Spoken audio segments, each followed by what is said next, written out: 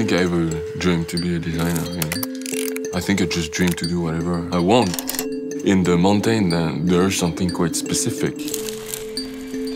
It's the kind of place where you feel in direct contact with the universe almost, you know? You're just tiny, surrounded by huge white mountains, and I mean, that's the feeling I want to get.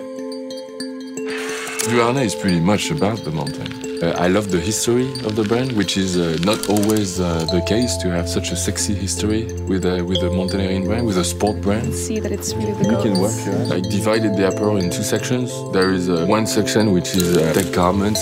It's a fun section because it has to work. When you ski with it, it has to be functional. So I'm happy with the red. And I made a second line as well, which is, I guess, more luxury in a way.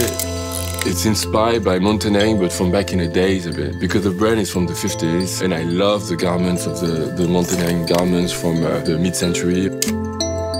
It's pretty pure, the style that you have in the mountains. It's quite infinite. You have a lot of accessories to play with. I write all my dreams as well.